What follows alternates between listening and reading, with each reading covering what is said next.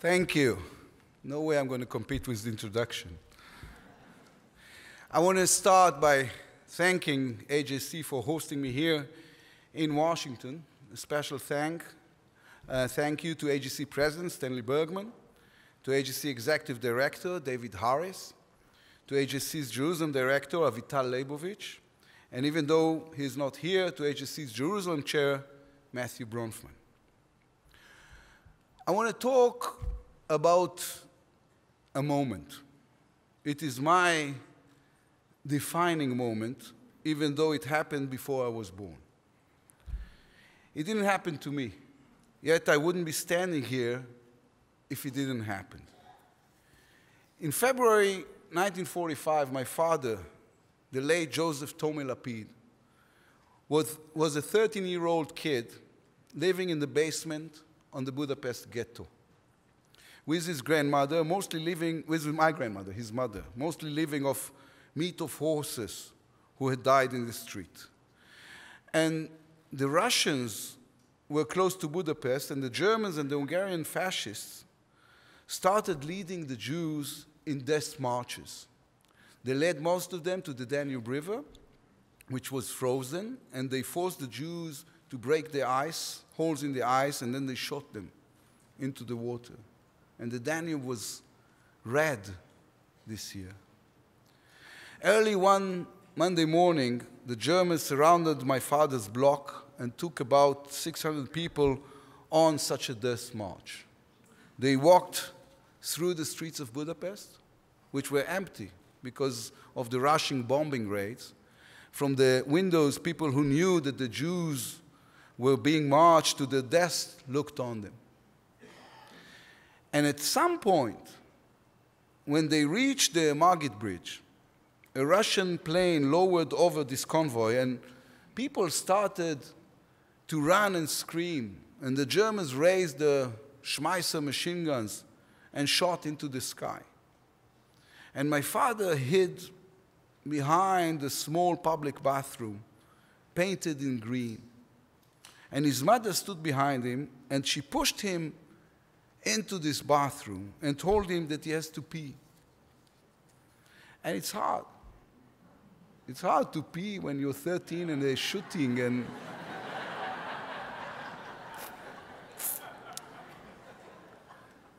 But he was a good kid.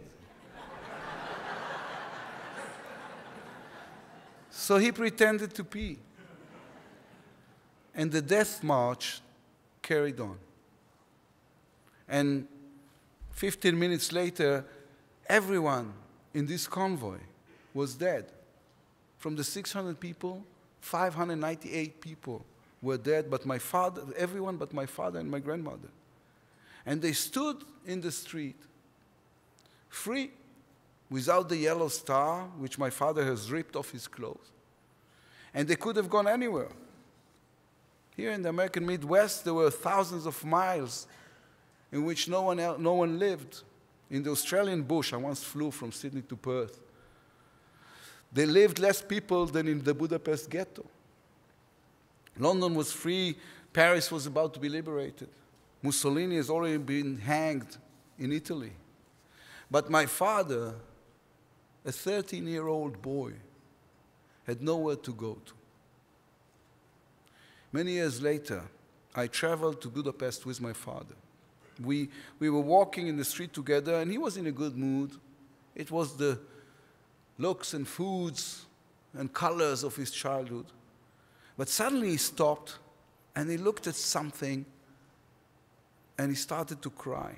He pointed at something, and he says, Yair, Yair, look, Yair, look. And I looked, and there was nothing there. It was an empty street. The only thing I could see in this empty street was a small public bathroom, painted it green. Now it's covered also with graffiti, but it's still there. I went last year to Budapest, and I wanted to visit this public bathroom. I'm the only person on earth who's doing pilgrimage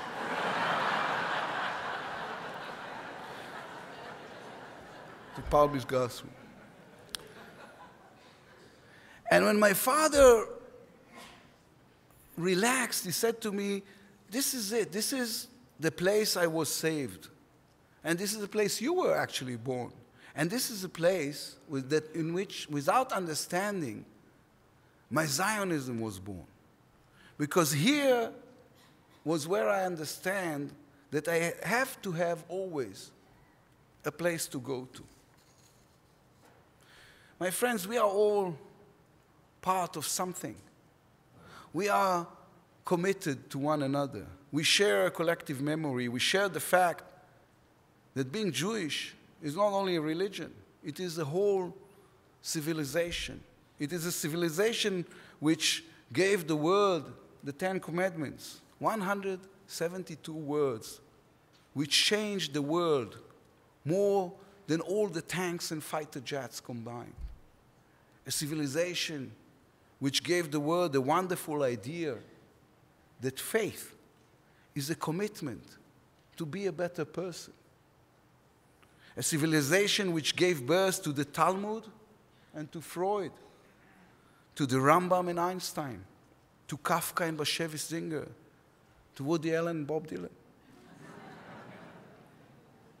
A civilization which connects us all in this thing called the Jewish nation. I'm happy that we connected to the past and that our past is always with us. I'm happy that I'm a link in the chain which guarantees the future. More than anything, I'm happy to belong. Of all the things in the world, the saddest existence is the disconnected one. One without roots, one without a clear identity. The state of Israel is the beating heart of the Jewish people. And it is your insurance and mine that we will always belong. There is no greater joy in the world than that. People always want to be part of something. And we have been given a gift. Our basic human desire to belong is met every day by our commitment and our good fortune to be part of the Jewish people. For the state of Israel, you are all an asset.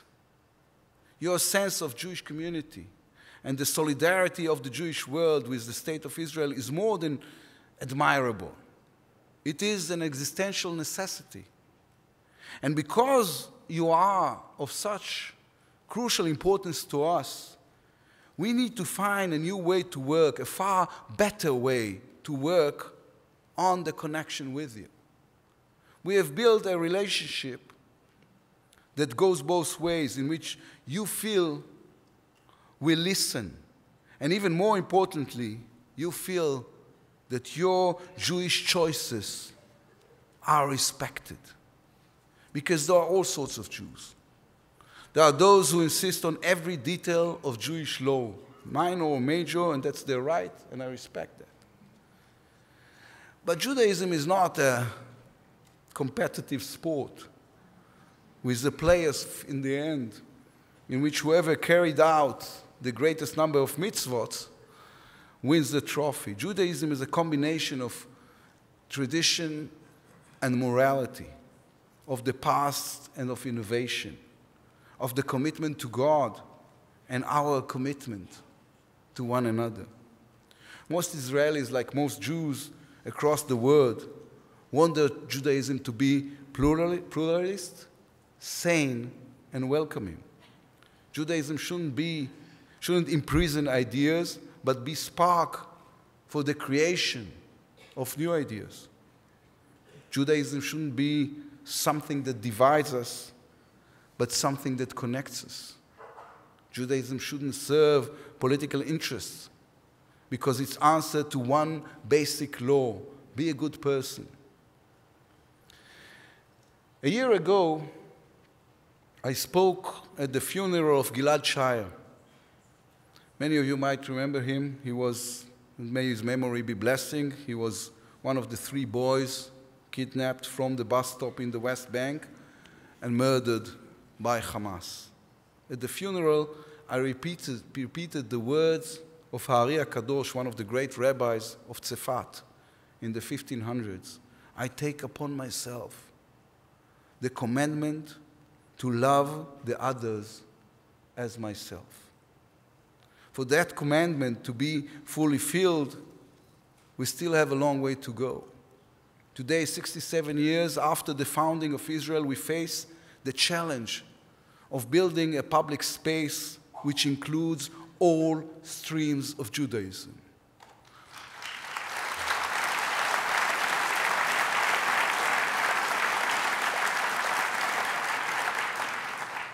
A space which respects the different communities, a space which articulates the understanding that a shared country demands compromise and respect towards one another.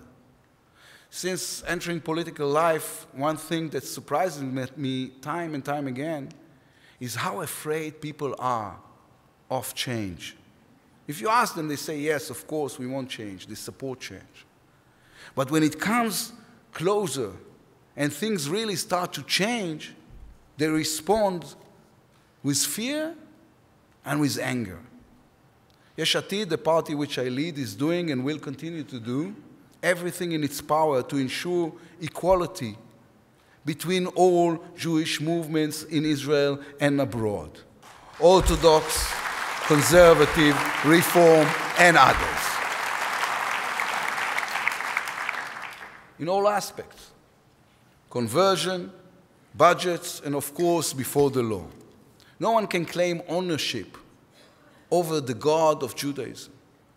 All politics cannot determine something eternal like Jewish identity because it's just wrong. We're in politics to create a social revolution, and one crucial aspect of it is civil unions, and because every person, Jewish or not Jewish, gay or straight, who wants to live with someone else and build a life together has to be able to do so.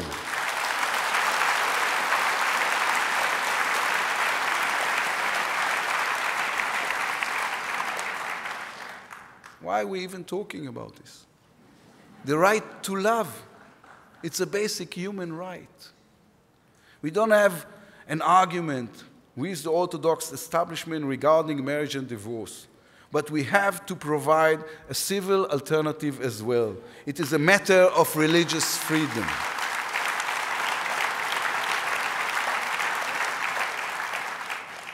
We are also doing everything we can to ensure that women can pray in the kotel, wrapped in talit if they choose.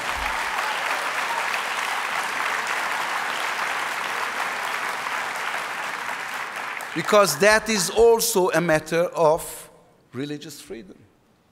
We are working to provide non-religious civil burial in Israel, because our identity as Jews, as citizens, as people, accompanies us from cradle to the grave.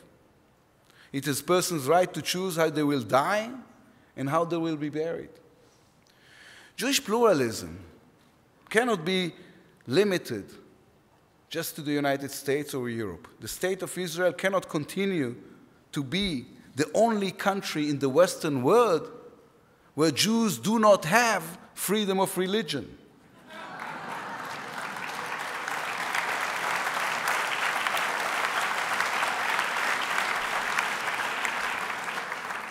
That's our duty, not just as a political movement, not just as elected representatives, not just as citizens of Israel. It's our duty as Jews and as human beings. These aren't the only challenges we face. There are others. Israel is not a normal Western country. We live in the most complicated neighborhood in the world, and we are the neighbors no one likes. Israeli flags are burnt in the Tahrir Square in Cairo, in Revolution Square in Tehran, in Martyrs Square in Damascus, and in El-Jundi Square in Gaza. The Palestinians and the radical Islamic forces backed by Iran are attacking us on diplomatic stage and on the military front. All this happening while Iran continues its nuclear program. Global jihadi organizations are on our borders. ISIS and Al-Qaeda in the north, ISIS and al-Nusayra in the north, and Al-Qaeda and Salafi jihadists in the south. And in the middle of all this, we have this painful breakdown of relationship with the United States administration. If not properly addressed, it won't just disappear. It needs to be dealt with in a very different manner. I was at the Jerusalem Post conference in New York yesterday. I was there when the crowd booed Treasury Secretary Jack Lew. It was disgraceful. I know Jack. I've worked with Jack. He is a great member of the American Jewish community and a great friend for Israel. We do not need to fight among ourselves. We need each other more than ever.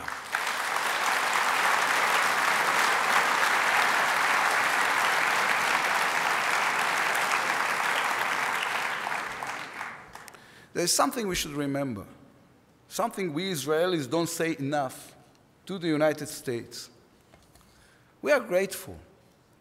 The friendship between our two countries is not taken for granted. It is a choice built upon shared values and that we must cherish.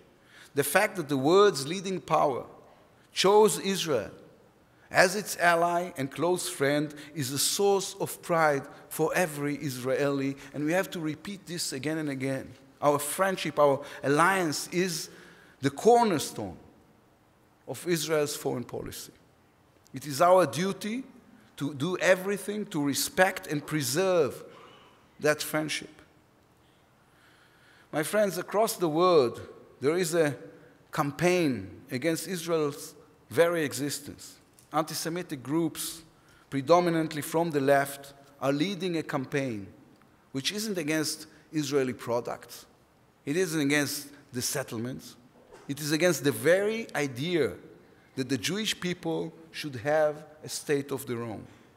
The BDS movement is hypocritical and counterproductive and infested with anti-Semitism. The Boycott Israel movements, which is operated from afar by radical Islamic groups and is founded by oil money, is not interested in bringing Israel back to the negotiating table. They have one aim, that Israel will cease to exist. They don't want a Palestinian state alongside Israel. They want a Palestinian state instead of Israel. At FIFA, a disaster was averted at the last moment. In Europe, we have already lost much of the progressive center. And the CEO of Orange, one of the world's largest cellular companies, has publicly said he wants to cut business ties with us. It's time for us to move from defense to offense. Instead of trying to prove that the... Thank you.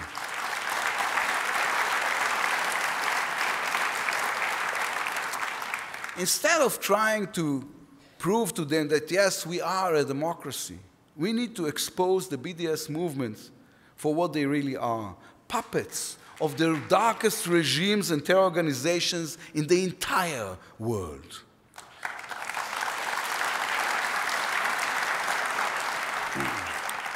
Yesh Atid will lead the fight against the BDS movement.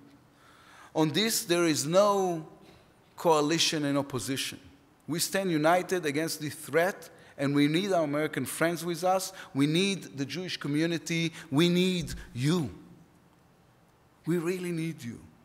I know you are there for us, and I'm grateful for the important work being done by AJC. And on this thought, on all diplomatic outreach, the diplomatic outreach. We also need to change course on other issues together. Mainly, we need to change course on the Israeli-Palestinian conflict. Not because of BDS, but because it is right for Israel. We must return to the negotiation table so that we can separate from the Palestinians. There are those we can talk to. There is a coalition of more moderate states in the Arab world today, Egypt, Jordan, Saudi Arabia, and the Gulf states. Those countries want to cooperate with us in the fight against radical Islam. We can convene a regional summit which will lead to our separation from the Palestinians while maintaining the settlement blocks, prevent the threat of the right of return, and ensuring strict security guarantees. But above everything, Israel cannot and Israel must not try to absorb 3.5 million Palestinians, because this will be the end of Israel as a democratic Jewish state.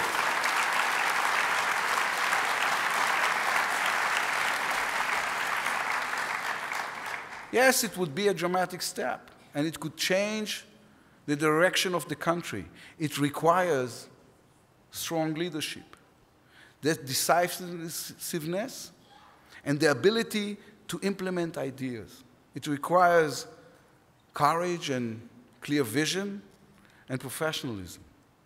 It will remove the shackle from around our neck. It will allow us to fully feel our potential. I know the crisis in the relations with the United States is difficult for us and also for you, for this room. It isn't easy for anyone. And we should work towards a regional summit with the entire international community and side by side with this administration in a truly bipartisan manner. Our challenges are many, and they are great.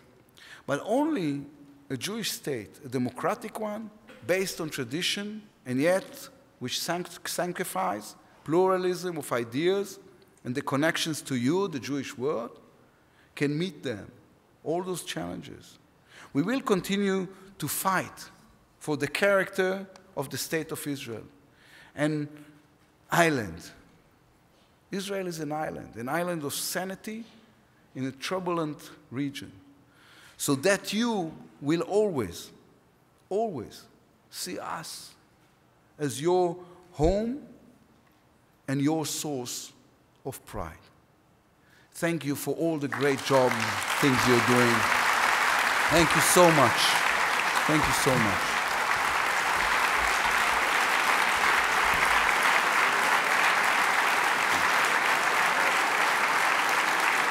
Thank you. Thank you. God bless you. Thank you so much.